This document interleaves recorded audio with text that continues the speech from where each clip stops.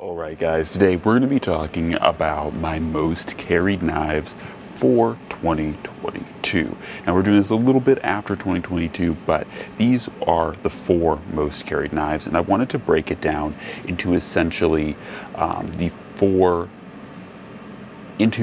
essential quarters for each part of the year or each quarter of the year, which was my most carried knife. So that's essentially how this is broken down. These are the kind of top 4, if you will, and now let's jump right into it. So the first one, of course, is going to be the Benchmade 273 Mini Adamas. Now this is a knife that I don't necessarily love the most and kind of wish it was a little bit better, or at least had a better locking bar or axis lock, but it is a pretty good knife, and overall it does work pretty well.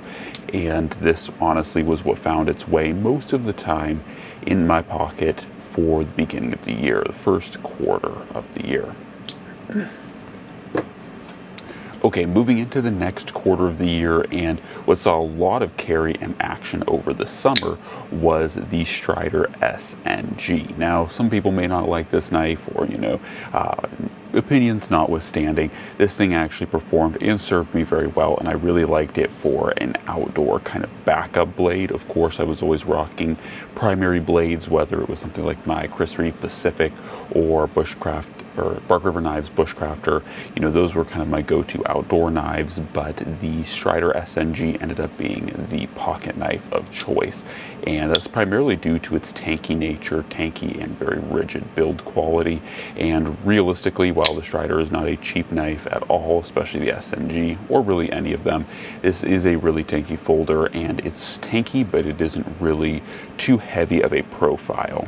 So that is what I really like about the SNG and why it ends up getting carried when I was doing a lot of outdoor. Alright, moving into the next blade and the third quarter of the year is the XM18 by Hinderer. Now this is the full-sized XM18. I do have a smaller one, and it does actually see quite a bit of carry, but for really wanting a knife or choosing something to throw in my pockets, the full-sized 3.5-inch XM18 is what got it done. And I really do love this blade. It is so smooth.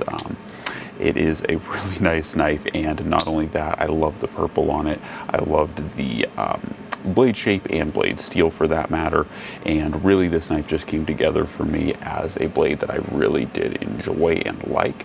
So that's why it saw so much pocket time when I got it, and it honestly still does see quite a bit of pocket time.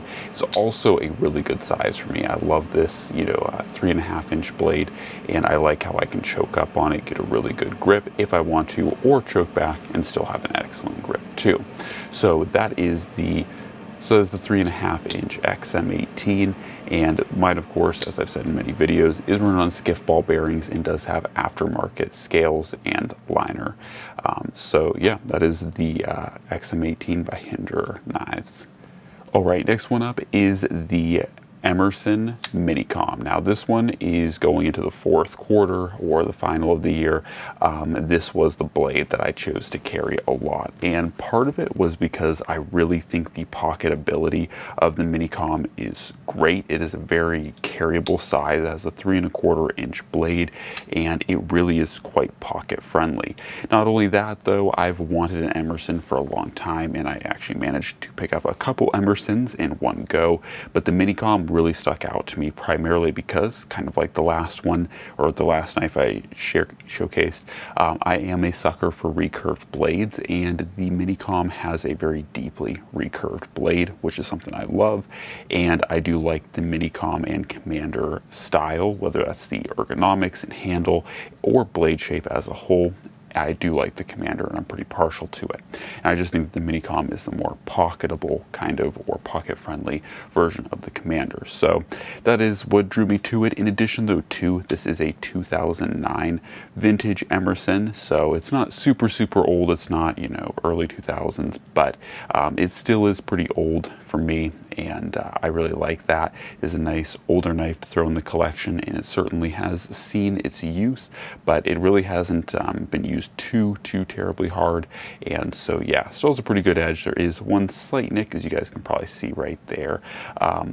But aside from that, it is a really solid user, and it has been, like I said, really pocket friendly, and that's why I've been carrying it. I do alternate with its lanyard on and off. It does have like a little Ranger pace speed lanyard, but today I'm rocking it without that.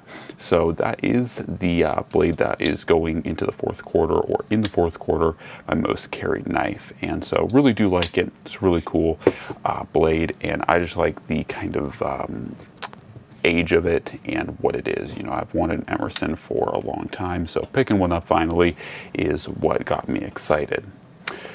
Anyways, guys, that pretty much rounds out this year as far as knives go.